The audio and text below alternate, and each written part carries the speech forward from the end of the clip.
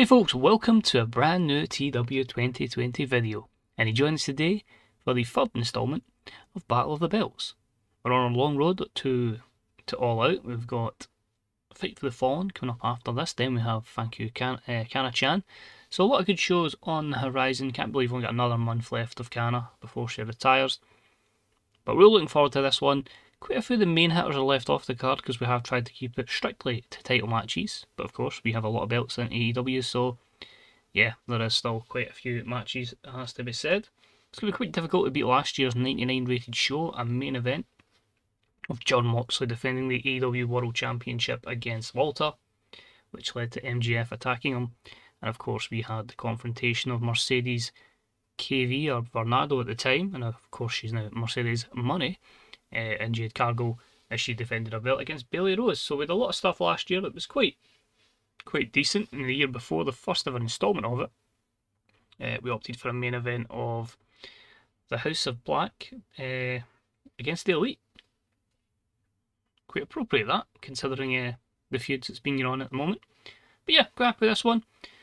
Let's just crack on. Let's see how we do. A main event, of course, it is Keith Lee's opportunity, the winner of the Owen Hart tournament, and he will be facing the champion, Walter.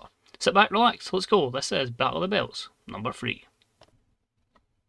So in terms of these shows, they're less amount of time. I think this goes 225 minutes, so still over 3 hours, but in comparison to some other shows, it is still short.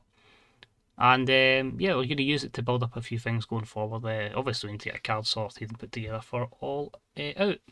One of the championships that's not in the line tonight is the All Atlantic Championship, which I'll probably need to change to the International Championship, thanks AEW. Just Carmelo Casanova has got a injury at the moment, and I don't really want to risk him in too much stuff. Watch me, I forgot I booked him, but I'm pretty sure we left him off the card. But anyway, we are at the Arrowhead Stadium. Front of 68,837, so I can already tell it was expecting 76,000, so the lack of big names has taken this away. We start off the show with the Super Elite in the ring. We have Hangman, we have Nick Jackson, we have Jay White and Adam Cole. Basically, they've lost Kevin Steen, who's walked out on them. They've lost Kenny Omega to a big injury, and of course, a long time ago, they lost Matt Jackson as well through injury, so they're like, it's down to the final 4. We need to be stronger than ever. Cody, we know you don't really want to see eye to eye with a lot of us at the moment, but come on, come home, come to the Super Elite. Your family, all of us. Let's just get things back on track. So they get Cody out, and Cody says it's a shame it's happened to Kenny, to Matt Jackson. Obviously, Kevin Steen had the right idea in walking out on them, but basically it's a segment where they just try and convince Cody. And it just says, these will always be my brothers, but I can't. I've got to do what's right for me. So he drops the mic, he walks out, and you can tell there's a bit of rage there between Hangman, Nick Jackson, Jay White and Adam Cole. So nice wee opening segment, 100 rated, which is obviously ideal. That gives us a nice wee boost as we crack on to the matches that have our attention. So we started off with an AEW 0X Championship. Dragon Lee now has his new contract, so we gave him a chance against El Hijo del Vikingo, and it was a bout that had great wrestling and a decent reaction from the crowd. Steal the show matchup, of course, because it is 2 luchadors, and yeah, Vikingo defeats Dragon Lee in 13:44 with a 6:30 senton, 5th defense of the belt, 92 performance from him, and an 85 for your opener. Pretty solid stuff there, really happy with that. Dragon Lee has chilly momentum, which is a bit disappointing, but we'll start to build him up going forward. These two just cannot take their hands off each other. We just cut to the back and we see another just Malachi Black trying to get the jump on Brody King, and the two of them are just beating the absolute hell out of them. The road agents try and rip them apart, staff try and rip them apart, and it just makes Malachi Black just try and run for cover. Obviously it's battle for the belts. This isn't a championship feud, but these two will do battle at Fight for the Fallen, and a very happy 86 rated segment. Moving along, we had the AEW Women's World Tag Titles on the line. The team of Simone Johnson, and Veronica were taking on the team of Sarie and the Loney, which is of course Gulia. And with a decent matchup here with Simone and Veronica picking up the win in 11:43, with Veronica pinning Gulia with a locked Wraith Slice. First defence of the AEW Women's World Tag Titles Sari carried the match up here. I felt like I always want to have Veronica up against good active performers because it's obviously about her development as well. She's over now. She's like 80 over, but her best technical skill is like 23 or something. So it's all about the development. The star power's there. The psychology's there. It's just a case of helping her development as the save goes on. But a nice wee 71 there. And it gives him a big spotlight having him on a pay-per-view as well. No Dwayne helping him this time. Next up, we had a matchup between Ruby Soho and Billy Rose for the AEW TBS Championship. Basically, we had a contenders match where Ruby Soho picked up the upset win over Billy Rose, but here Bayley picks up the win in 11:50 with a belly-to-belly suplex, 4th defence of the belt, and a very solid 75 rated matchup. We then had a promo from the AEW Mixed Tag Team Champions, of course that is Kip Sabian and Penelope Ford. And they just say they're the power couple of AEW and they will make sure they will hold these belts for a long, long time. Simple, effective promo, 64. Their title defence was against the team of Liviana Morgan and Jack Perry, and it was a decent matchup here. Kip Sabian and Penelope Ford pick up the win. I wanted to give them a win over like decent names. Jack was kind of just thrown in here just because I like what could kind of work, and I don't really have a massive mixed tag team division. But the win anyway in 11:42. Penelope gets the win over Liv to basically give her some overness, and she used the super bad cutter for the victory. It is a second title defence for them, and it is Jack Perry who was head and shoulders above the rest. A 79 performance, so Kip's getting there, but I feel like his ceiling is probably the third brand at the moment in time, so 71. Then we find backstage something Cody Rhodes is basically bloody, unconscious, on the floor, and he has been the victim of a sneak attack. He's been beaten up by someone, we don't know who, and paramedics have stretchered Cody Rhodes out of the building. Who could it have been? He's got a lot of people that are against him. If you remember from a few videos ago, we are going to do Cody Rhodes CM Punk for the final time at All Out. Could it have been CM Punk, or could it have possibly been someone else? 87. We then had a decent matchup for the Queen of AEW Championship. Priscilla Kelly has been dominating on the Carnage brand, and she takes on, well, basically wrestlers from all sorts of brands. We gave an opportunity here to Venny, to Dakota, and to Tay Melo, who I've not really done much with. And here we had a decent matchup. Tay Melo defeats Venny, Dakota, and Priscilla Kelly in 13-13 when Tay Melo submitted Dakota with the cross armbar to be your new Queen of AEW champion. A 74 here. You're probably thinking, but why? I haven't done anything with her. It's a chance to build someone up from nowhere right back up. She'll obviously move to the Carnage brand, and I think it's probably obvious that Venny's above this belt, Priscilla Kelly's probably above this belt, and Dakota's doing good stuff on another brand. So 74, good spotlight for it, but the belt will go with Tay Melo on Carnage. Speaking of Women's Championship matches, with the Shine Championship on the line as we had the rematch between Chris Statlander and the champion Jamie Hayter. Chris was determined to get the victory here, and it was about that had good heat and decent wrestling that saw Chris defeat Jamie in 12:59 with the Area 451. She is your new Shine champion. It's so good to get her back in the save after a long term out injured. A 73 here. Crowd loves her win, and the young female demographic are absolutely buzzing. She gets a celebration, which gets a 69, which is fantastic. And then, of course, Bea Priestley, the friend of Jamie Hayter, jumps in and beats the hell out of Chris Statlander. So Bea, of course, has been with us for a while now, but that's our back up to the main roster and aligned with Jamie Hayter. And the two English ladies decide, yeah, we're just going to rain on your parade, Chris Statlander.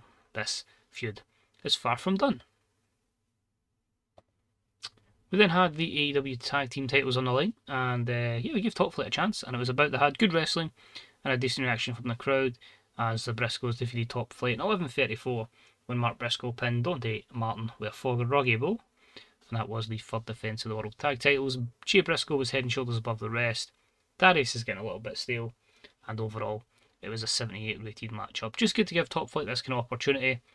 I've done the FTR against the Briscoes that many times. I felt it was time for somebody else to get a chance, and a nice wee babyface match, which will probably hamper it for a few points, which will probably hamper our main event as well. Oh, we didn't get a penalty for that. We just get Jay Briscoe's declining physical ability and poor gimmicks for everyone else. We then cut backstage. It's with Chris Jericho and the former Queen of AEW, which is of course Priscilla Kelly, and Jericho just basically says to her, don't worry about losing the championship, you know we have massive plans for you here in AEW. We don't know where we're going to put you yet, but you'll be moving from the Carnage brand to either Rampage or Dynamite. At the moment in time, the plan is still basically using it as like Raw, SmackDown and ECW effectively as it was back in the day with Carnage. I do think at one point, and I know I don't think I've had Carnage for that long, we'll probably will go Dynamite, Rampage, and then that Carnage will turn into a full women's show because they have the star power to carry that. But I'm quite happy where it is just now, and I'll see how I feel with the shake-up. Won't be until All Out anyway, but I'll probably move a few pieces beforehand before making a final decision, just to keep it fresh. Another 40 figure that we have kicking about in AEW is Stone Cold Steve Austin, and he is with the challenger for the AEW Women's World Championship, Anna Jay, and her friend, the former co-holder of the Tag Team Championships, Britt Baker. And they've basically said, Britt, if you even try and go down to the ring, if you even try and help Anna Jay, then I'll be firing your ass out of this company. So Britt's obviously got to stay at the back. Anna Jay, Mayu Iwatani, one-on-one, no outside interference. That's a 72. And the matchup itself was exceptional, as Mayu Iwatani has taken Anna Jay to a 92 rated match. Holy crap. Don't get me wrong, she's always at the Performance Centre, so her starts are going up all the time. She's developed really well in this save. But I still feel it's too early to put the belt on Anna Jay. Mayu is going to carry this for a while. I think she's just so good. She's like her second best wrestler in the full company, male or female. And the diving double foot stomp gets the win for a 13th defence of the AEW Women's World title. That's just going to keep adding to that prestige. So fantastic stuff there. Yeah, I think it might even be one of my first women's matches over a 90. So delighted with that. Backstage, before our co-main event, it's our second two-main event. Pep talk between Bryan Danielson and Daniel Garcia. Garcia says it's good to know Bryan's back on a kind of full-time basis. He says to him, you might be getting older now, but you can still hang with these guys. This is going to be a very good match for the TNT Championship. You know, like, Takeshita's incredible, and you know the history that he has with Zack Sabre Jr., and he knows how dangerous Ilya Dragunov is as well. But this matchup could be incredible, and the Dragon can still hang at the top. So that's a 67. Only an 81. Quite disappointed by that. Good matchup. Konosuke Takeshita defeats Bryan Danielson, Zack Sabre Jr. and Ilya Dragunov in 32-57 when Takeshita pinned Bryan Danielson with a javelin kick. An 8th defence of the TNT title. Maybe I need to build up Dragunov a bit more. Maybe it was worked more on overness than performance in the case of Danielson, although he could be hampered by that physical decline. But these four in a matchup would be incredible. And we got an 81. Let's take a wee look here. So it was made a technical masterclass, so that's why Sabre Jr. gets so well suited to the style. Yeah, Bryan Danielson, physical ability, and two poor gimmicks in there as well. But overall, we'll take it.